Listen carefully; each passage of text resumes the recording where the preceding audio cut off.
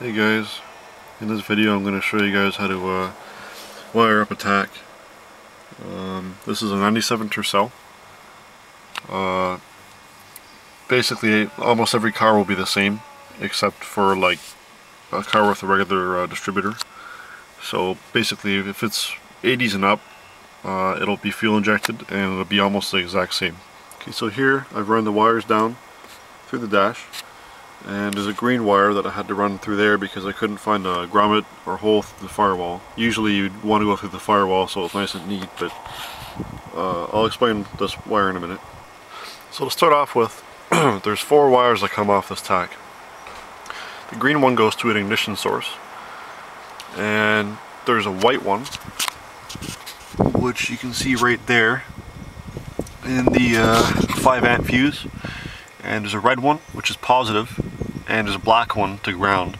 So what I've done was the black one, I just bolted that to ground. So when I had this dash cover off, I just found a bolt, undid it, and put it like just in between the bolt and snugged the bolt up and put it real tight so it was getting good ground. And for the red one, it's kind of a jimmy way, but you know what? The only other way to do this properly is to really splice it and like solder it in and everything, but you know what, it's just a little Tercel, so I'm just going to do it this way. So what I've done was I took out a fuse, and of course you're going to want to make sure it's the right fuse. So most cars have fuse panels either on the driver's side or on the passenger side, or even sometimes in the door here. And so what I've done was I checked which fuse was what, if you can see that. It's not zooming.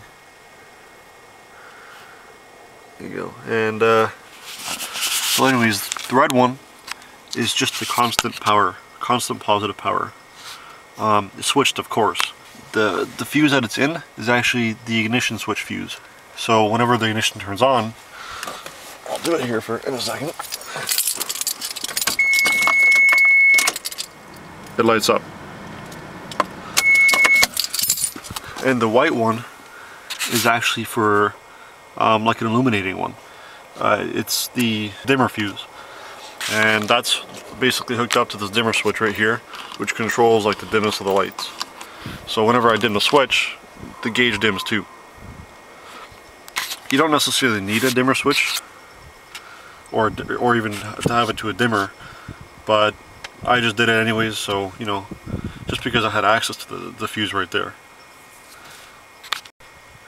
So if you don't want to use a dimmer, link it to your positive ignition wire.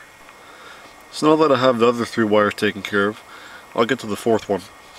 That's the green wire. So what I did was I ran the green wire right through here, through the fender, and I ran it to the ignition module. Every vehicle with fuel injection will have an ignition module. This is kind of where you have to go online, but I went online and I searched which wire off the ignition module had the actual power source, and it turned out for a 97 Tercel it is a black wire with a blue stripe. Okay, so make sure you get the right one because you won't get the proper signal without it. And what I did was there's a little splicer that actually came with the with the tack. Usually they're like $2 or something at a store, and I just spliced it on there.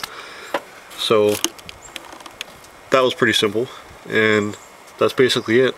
It's very simple to wire up a tack. It's just a matter of locating where the ignition module is. Every car will have one, unless it's a carbureted car with a distributor on it. Then you're going to want to go off the ground. Other than that, that's all you got to find.